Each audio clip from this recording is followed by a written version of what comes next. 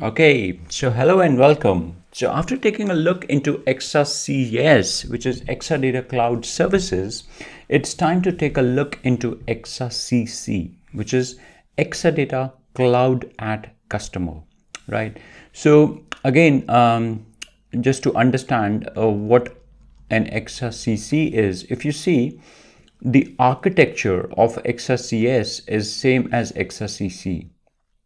The only difference between EXACS and EXACC is that EXACS, Exadata is sitting inside OCI, and in EXACC, the Exadata box is sitting inside the customer's data center. That is the only big difference, if you actually ask me, between EXACS and EXACC.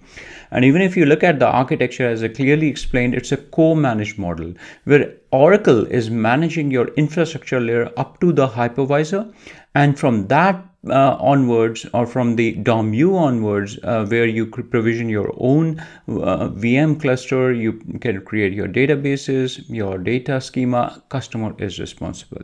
So let's take a look at what is Exadata Cloud at Customer. So Exadata Cloud at Customer, or EXACC, offers the benefits of Exadata Cloud Service in customer's data center. Very important, as I explained, EXACS, Exadata box sitting in OCI, EXACC, Exadata box sitting in customer's data center. As I clearly said, it is co-managed. Oracle manages, monitors, and maintains the infra layer, which is this layer, and customer manages the DOM-U and the database, as we saw here, and we explained in the previous video as well.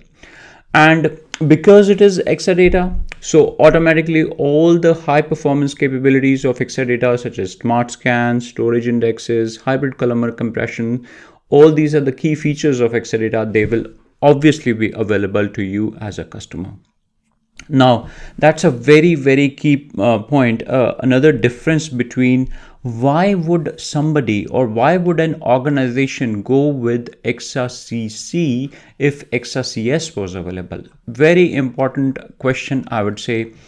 Why would a company go for EXACC is for data sovereignty.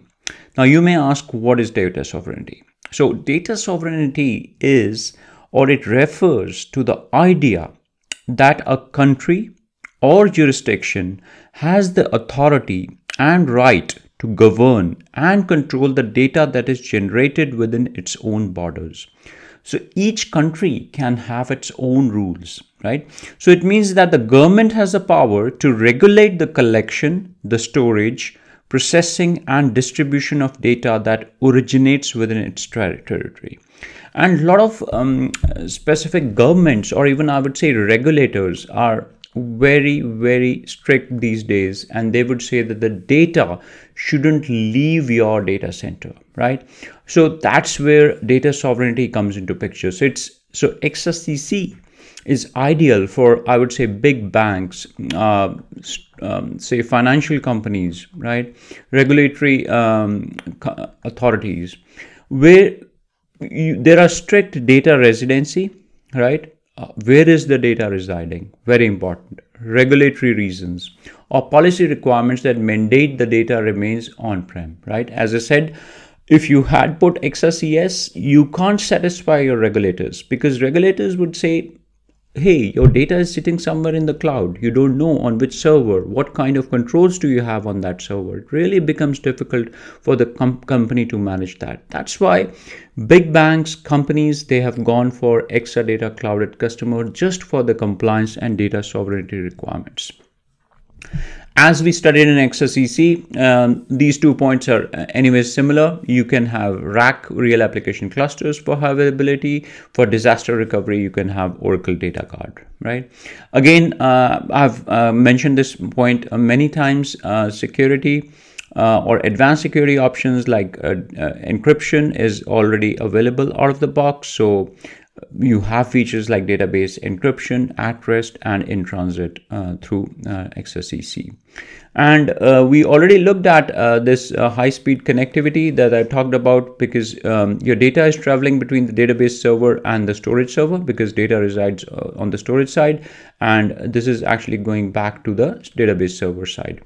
So this is high speed, low latency network, which we call the InfiniBand or Rocky network, and provides fast, secure connection to on-prem systems without data leaving the data center. So in this case, in EXACC, because it was sitting in OCI, it would still go to the VCN.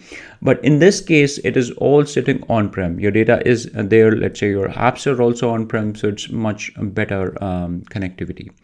And yes, Exadata Cloud Customer does offer elastic configuration similar to EXACC again, where you have the ability to scale your OCPUs. Again, you are billed based on the OCPUs. If you increase your OCPUs, you will be billed more. If you decrease, you will be billed less.